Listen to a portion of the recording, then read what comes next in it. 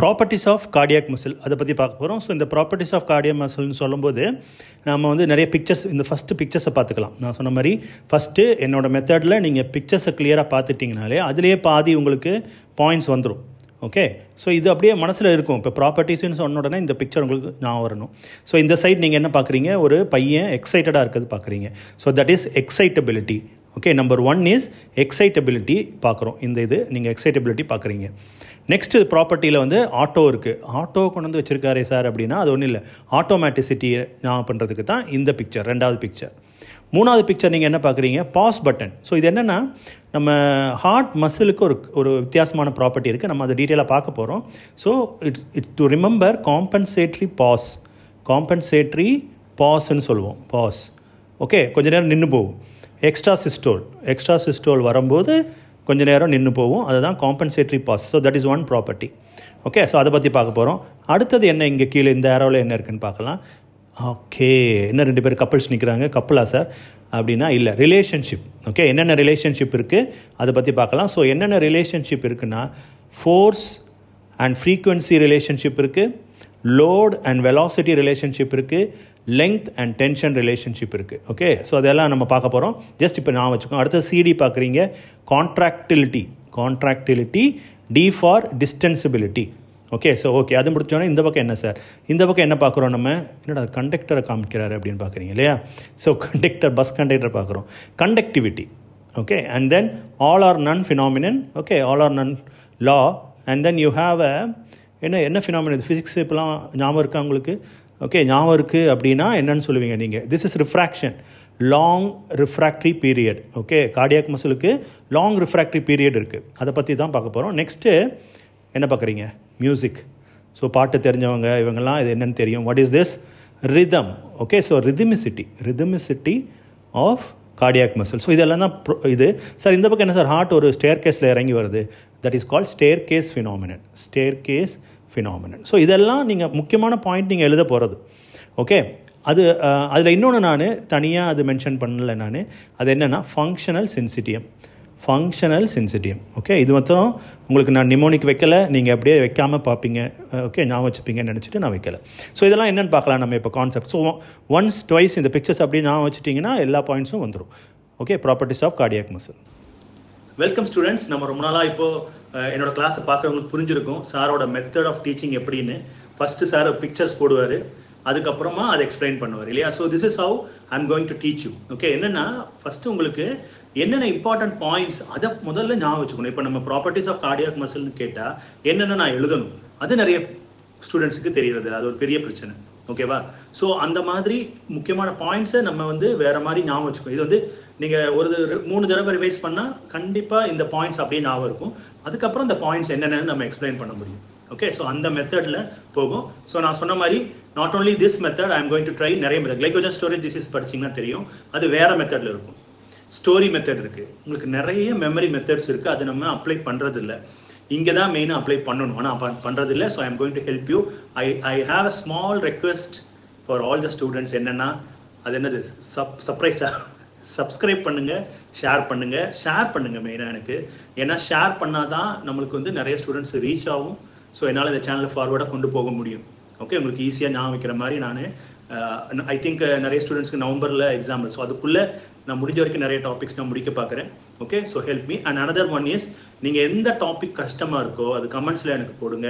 கண்டிப்பாக நான் வந்து அதை நான் ரெடி பண்ணி within 1 or 2 days I will put it upload in the channel. Okay, இது பெரிய கஷ்டம் இல்லை, நம்ம ரொம்ப கஷ்டம்னு நினச்சி தான் இதை போகும்போது ஸ்ட்ரெஸ் அதிகமாகும். ஸோ அதனால் ஃபஸ்ட்டு நான் என்ன பண்ணுவேன், ஸ்ட்ரெஸ் ரிலீஃப் மாதிரி பிக்சர்ஸை போட்டு கொஞ்சம் ஸ்ட்ரெஸ் ரிலீஃப் பண்ணிவிட்டு அதுக்கப்புறம் படிக்கலாம். ஆனால் சில ஸ்டூடெண்ட்ஸ் என்ன பண்ணுறீங்க, அந்த ஸ்ட்ரெஸ் ரிலீவ் பண்ணிவிட்டு ஓகே சார் தேங்க்யூ அப்படின்னு போயிடுவீங்க.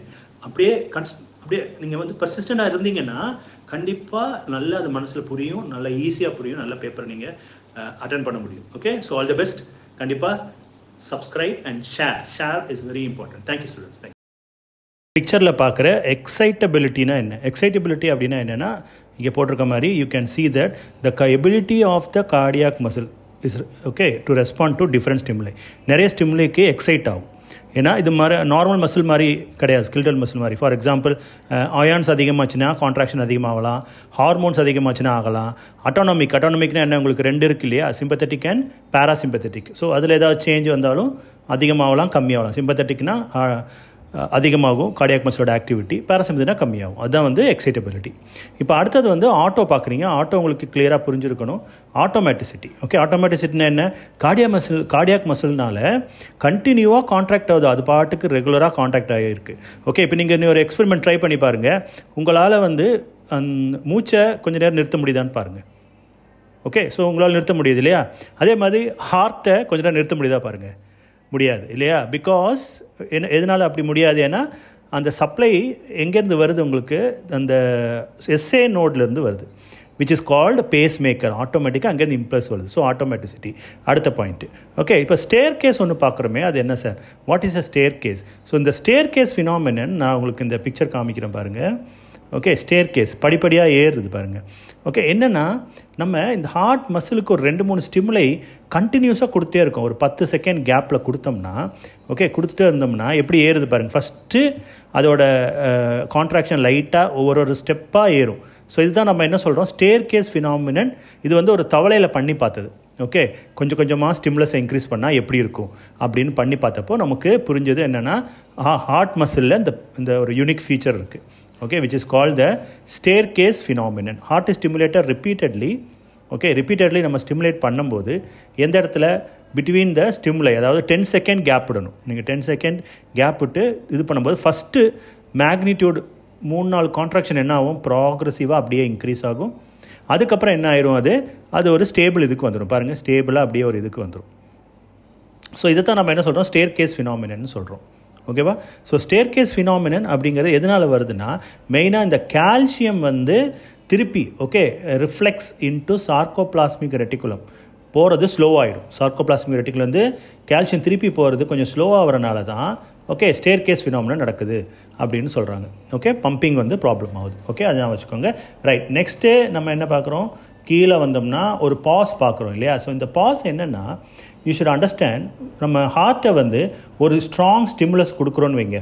ஓகே, நம்ம இப்போ மசிலில் ஒரு ஸ்ட்ராங் ஸ்டிமுலஸ் கொடுத்தா அது என்ன ஆகும், நல்லா கான்ட்ராக்ட் ஆகும். ஆனால் ஹார்ட்டுக்கு எப்படின்னா, நீங்கள் எக்ஸ்ட்ரா ஸ்டிமுலஸ் கொடுக்குறீங்க. You can see here when you are giving an extra stimulus, அதுக்கு ஒரு எக்ஸ்ட்ரா சிஸ்டோல் இருக்கும். ஓகே, பாருங்கள், எக்ஸ்ட்ரா சிஸ்டோல் கிடைக்கும். பட் ஃபாலோட் பை தட் கொஞ்ச நேரம் ஹார்ட் நின்று போயிடும். இட்ஸ் கால்ட் காம்பன்சேட்ரி பாஸ்ன்னு சொல்லுவோம்.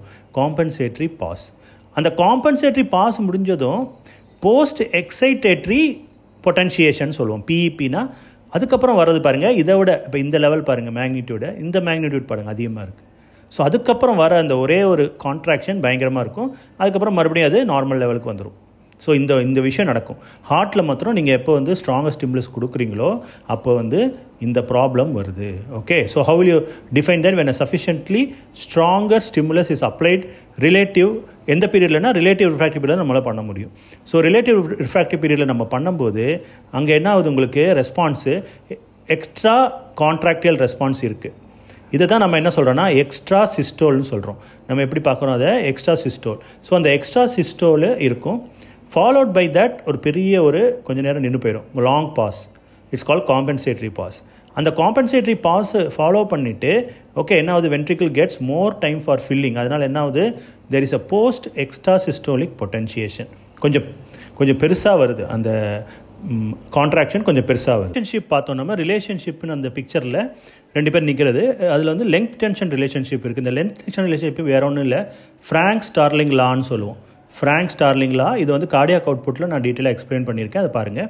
ரெண்டாவது வந்து force frequency relationship. Force is directly proportional to frequency. Heart rate increase, force of contraction increase ஆனால் ஹார்ட் ரேட் இன்க்ரீஸ் ஆகும், வேறு ஒன்றும் இல்லை. இதுக்கு பேர் போர்டிச் ஃபினாமினன் சொல்லுவோம். Load is inversely proportional to velocity. அடுத்த ரிலேஷன்ஷிப் மூணாவது. அப்போ அது அப்படின்னா என்னென்னா, லோடுங்கிறது ஃபோர்ஸ் ஆஃப் கான்ட்ராக்ஷன். வெலாசிட்டிங்கிறது ஷார்ட்டனிங், அதாவது வென்ட்ரிக்கிள் எந்த அளவு சுருங்குது, அந்த பவர்ஃபுல் எவ்வளோ ஸ்பீடில் சுருங்குது அதுதான். ஸோ அது என்ன சொல்கிறாங்கன்னா, அந்த ஷார்ட்டனிங் வெலாசிட்டிங்கிறது எப்போ மேக்ஸிமம்னா லோடு சுத்தமாக இல்லாதப்ப ரொம்ப சுருங்கும். அப்போது உங்களுக்கு லோட் அதிகமாக இருந்தால் ஷார்ட்டனிங் கம்மியாகுது. லோட் கம்மியாக இருந்தால் ஷார்ட்டனிங் அதிகமாகும், வெலாசிட்டி அதிகமாகும். அந்த கிராஃப் போட்டோம்னா நமக்கு இந்த மாதிரி ஒரு கிராஃப் கிடைக்கும் நமக்கு. ஹைப்பர்போலா மாதிரி ஒரு கிராஃப் கிடைக்கும், நீங்கள் பார்க்கலாம் இந்த கிராஃப். இதில் இந்த பக்கம் ஷார்ட்டனிங்கும் ஓகே, வெலாசிட்டியும் இந்த பக்கம் லோடும் போட்டுருங்க. இந்த மாதிரி ஒரு கிராஃப் வரைஞ்சிருங்க. அது explains the relationship between load and velocity. Next இந்த பக்கம் நீங்கள் சிடின்னு பார்க்குறீங்க. C for கான்ட்ராக்டிபிலிட்டி and D for டிஸ்டென்சிபிலிட்டி. Okay, so கான்ட்ராக்டிபிலிட்டினா cardiac muscle எப்பயுமே contract regularly and ரிதமிக்கலி. Okay, ventricular contraction பண்ணுறனால தான் ஹார்ட் பம்ப் ஆகி பிளட்டு வந்து நம்ம உடம்பு ஃபுல்லாக போகுது. So that is the கான்ட்ராக்டிபிலிட்டி. Okay, அடுத்த பாயிண்ட்டு சிக்கு வந்து கான்ட்ராக்டிலிட்டி. Okay, heart cardiac muscle as a property of கான்ட்ராக்டிபிலிட்டி. அப்புறம் அது நல்லா விரிவடையும். ஸோ டிஸ்டென்சிபிலிட்டி இது வந்து நம்ம என்ன சொல்கிறோம்னா டிஸ்டென்சிபிலிட்டியை ஸ்ட்ரெச்சிங்கை சொல்கிறோம். ஓகே, நல்லா விரிவடையது ஸ்ட்ரெச் ஆகும். இதுக்கு இன்னொரு பேர் தான் காம்ப்ளையன்ஸ் ஆஃப் த கார்டியாக் மசில்னு சொல்கிறோம். ஸோ திஸ் ஹெல்ப்ஸ் இன் நல்லா ஃபில் ஆகிறதுக்காக இந்த டிஸ்டென்சிபிலிட்டி வருது, வாயில் வர மாட்டேங்குது, டிஸ்டென்சிபிலிட்டி வேணும். This helps in அடிக்கேட் feeling of atrial and ventricular chamber. எப்போ நடக்கும்? இது டயஸ்டோலில் நடக்கும். இங்கே பார்த்தீங்களா அடுத்த பிக்சரு. ஓகே, அடுத்த பிக்சர் நீங்கள் என்ன பார்க்குறீங்க? கண்டக்டர். ஓகே, நம்ம தமிழ்நாடு பஸ் கண்டக்டர் எடுத்து போட்டிருக்கேன். ஓகே, இதை பார்த்தாருன்னா ஒரு ஹாப்பி ஆகிடுவார் அவரோட ஃபோட்டோ இருந்தால். ஓகே, எனிவே இம்பல்ஸ் ப்ரொடியூஸ்ட் இந்த SA node is conducted by specialised conducting pathway to the ventricular muscle. அப்போ நமக்கு தெரிஞ்சது தான். ஓகே, கண்டக்ட் ஆகும் இல்லையா? கார்டியாக் மசிலில் இம்பல்ஸ் வந்து கண்டக்ட் ஆகும். That is the peculiar conducting சிஸ்டம்னால. இப்போ வந்து அடுத்தது ஆல் ஆர் நன் லா. இது நீங்கள் வந்து ஆக்ஷன் பொட்டன்ஷியலில் படிச்சிருக்கலாம். ஆல் ஆர் நன் லா அப்படின்னா இதர் இருக்குது இல்லைன்னா இல்லை, சுத்தமாக இல்லை. அப்படின்னா என்னென்னா அந்த ரெஸ்பான்ஸ் இருக்குது இல்லையா? அப்போ இம்பல்ஸ் வர ரெஸ்பான்ஸ் அதோட மேக்னிடியூட் ஆஃப் ரெஸ்பான்ஸு எப்படி இருக்கணும்? Of tissue to ஸ்டிமுலை remain same. இனி எவ்வளோ தான் ஸ்ட்ரென்த்து கொடுத்தாலும் அந்த magnitude of the response to the tissue வந்து சேமாக தான் இருக்கும். ஃபார் எக்ஸாம்பிள், இப்போ ஆக்ஷன் பொட்டன்ஷியல் இப்படி இருக்குது, நம்ம சூப்பர் அதிகமாக ஸ்டிமுலஸ் கொடுக்குறோன்னு வைங்க. ஓகே, ஸோ அதிகமாக நம்ம ஸ்டிமுலஸ் கொடுத்தா அதுக்கு பேர் சூப்பர் த்ரெஷ்ஹோல்டுன்னு சொல்லுவோம். த்ரெஷ்ஹோல்டுக்கு மேலே இது வந்து ஃபார் எக்ஸாம்பிள் +20 mV மேலே கொடுத்தோம்னா அப்போ உங்களுக்கு வந்து ரெஸ்பான்ஸ் இருக்குமான்னு கேட்டால் இருக்காது. Super threshold. Okay, super த்ரெஷ்ஹோல்டில் response இருக்குமா? இருக்காது. சப் த்ரெஷ்ஹோல்டு இது கீழே ஏதாவது ரெஸ்பான்ஸ் கொடுத்தா இருக்குமா? சப் த்ரெஷ்ஹோல்டுலன்னு கேட்டால் அதுவும் இருக்காது. அப்போ எப்போ தான் இருக்கும் அப்படின்னு கேட்டால் ரெஸ்பான்ஸு எப்போ இருக்கும்? +20 mV அந்த கரெக்டு அந்த ரேஞ்சில். ஓகே, அந்த இடத்துல வரும்போது தான் அது ரெஸ்பான்ஸ் இருக்கும். அதுக்கு மேலே நம்ம கொடுத்தாலும் இருக்காது. ஆல் ஆர் நன். எதர் நீ அந்த இடத்துக்கு கொடு, இல்லாட்டி ஒன்றுமே இல்லை. நெக்ஸ்ட்டு நீங்கள் என்ன பார்க்குறீங்கன்னா ரிஃப்ராக்ட்ரி பீரியட் பார்ப்பீங்க. ஓகே, ரிஃப்ராக்ட்ரி பீரியடுங்கிறது ரொம்ப முக்கியம். ஏன்னா இந்த இடத்துல நீங்கள் பார்க்கலாம் அந்த கார்டியாக் ஆக்ஷன் பொட்டன்ஷியலோட ரிஃப்ராக்ட்ரி பீரியட் பாருங்கள், பெருசாக இருக்கும், லாங்காக இருக்கும். ஓகே, இதோட இது லாங்காக இருக்கும் பாருங்கள். இங்கேருந்து ஸ்டார்ட் ஆகி 0 to 200 வரைக்கும் வருது. 200 to 250 வரைக்கும் வரும் கார்டியாக்கோட ரிஃப்ராக்ட்ரி பீரியட். ஓகே, அப்போது இன்னும் நார்மலாக என்ன ஆகுனா, இப்போ ஸ்கெல்டல் மசில் இருக்குன்னு வைங்க, இப்படி இருக்குது, அதோட ஃபஸ்ட்டு ஆக்ஷன் பொட்டன்ஷியல் வரும், அதுக்கு அடுத்தது ஸ்கெல்டல் மசிலோட ரெஸ்பான்ஸ் வரும். ஓகே, அதுக்கு அடுத்தது ரெஸ்பான்ஸ் வரும். ஆனால் கார்டியாக் ஆக்ஷன் பொட்டன்ஷியல் ரெஸ்பான்ஸும் ஓவர்லேப் ஆகுது பாருங்கள், ரெண்டும் ஒன்றுக்கு ஒன்று. அது எப்போ ஆக்ஷன் பொட்டன்ஷியல் வருதோ அதே டைம் ரெஸ்பான்ஸும் வந்துடும். ஸோ இது ஒரு முக்கியமான விஷயம். அது என்னென்னு நான் இப்போ சொல்கிறேன். இப்போ refractive period of the muscle இந்த period during which muscle does not evoke a response no matter how strong the stimulus. அதாவது இந்த பீரியடில் நீங்கள் என்ன தான் ஸ்டிமுலஸ் கொடுத்தாலும் என்ன ஆகாது? ரெஸ்பான்ஸு வராது. என்ன ஸ்ட்ராங்? அதான் அப்சல்யூட் ரிஃப்ராக்டிவ் பீரியட். அது ரெண்டாக டிவைட் பண்ணோம். ஒன்று வந்து அப்சல்யூட் ரிஃப்ராக்டிவ் பீரியடும், இன்னொன்று வந்து ரிலேட்டிவ் ரிஃப்ராக்டிவ் பீரியட். இங்கே நம்ம பார்த்தோம்னா அப்சல்யூட் ரிஃப்ராக்டிவ் பீரியட் வந்து எவ்வளோ இருக்குது? 200 millisecond and relative refractive period 50 millisecond. So மொத்தம் சேர்த்தா நமக்கு மொத்தமாக எவ்வளோ? 250 millisecond இதோட ரிஃப்ராக்டிவ் பீரியடே வந்துடுது. That's why it's called long refractive period. Cardiac muscles have long refractive பீரியட்னு சொல்கிறோம். கிட்டத்தட்ட 250 millisecond வருது. ஸோ அது நான் இப்போ இந்த ஓவர்லேப் ஆகிறனால தான் ஒரு விஷயம் சொல்ல வந்தேன். என்னென்னா எல்லா டியூரேஷன் ஆஃப் த அதாவது அந்த ஆக்ஷன் பொட்டன்ஷியலும் மெக்கானிக்கல் ரெஸ்பான்ஸும் ஒரே டைமில் நடக்குது. அதனால் கார்டியாக் மசிலை டெட்டனைஸ் பண்ண முடியாது.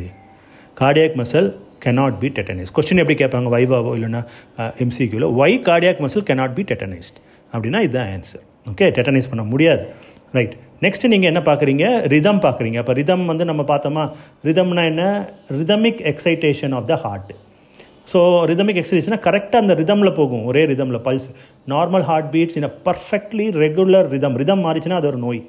எதனால் அப்படி போகுது? ஏன்னா rhythmic discharge of the base maker கரெக்டாக பார்த்தீங்கன்னா ஒரு 60 to 100 beats per பல்ஸ் கொடுத்துட்டே இருக்கும். அப்போ due to the presence of numerous gap junction இருக்கனால சீக்கிரமாக இம்பல்ஸ் போயிடும். அப்போ எல்லாமே என்னென்னா all muscle fibres contract almost simultaneously, ஒரே அடியாக மாறும். இப்போ ஃபார் எக்ஸாம்பிள் நீங்கள் யோசிச்சு பாருங்கள், ஹார்ட்டில் ஒரு மசில் ஒரு பக்கம் துடிக்குது, இன்னொரு மசில் இன்னொரு பக்கம் துடிக்குது, ரைட் வென்ட்ரிக்கிள் வேறு மாதிரி துடிக்குதுன்னா என்ன ஆகும்? ஓகே, பிளட் ஃப்ளோ அஃபெக்ட் ஆகும். ஓகே. ஸோ அதனால் heart muscle is a functional சின்சிட்டியம். இந்த ஃபங்க்ஷனல் சின்சிட்டியம் ஏட்ரியம் கொஞ்சம் தனியாக துடிக்கும். அதனால் ஏட்ரியல் சின்சிட்டியம் அண்ட் வென்ட்ரிகல் சின்சிட்டியம்னு நம்ம ரெண்டாக பிரிக்கலாம்.